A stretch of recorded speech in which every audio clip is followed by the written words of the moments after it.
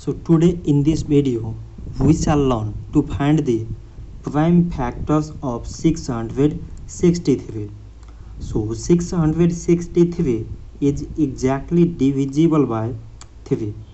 3 times 2 mean 6, 3 times 2 mean 6, 3 times 1 mean 3. So now we got 221, which is exactly divisible by 13.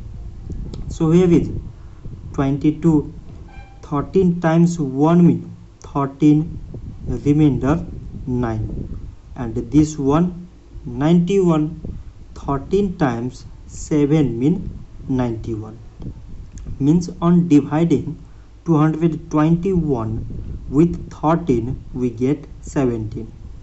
So now 17 is a prime number, so it is divisible by 17 itself, and we get here 1.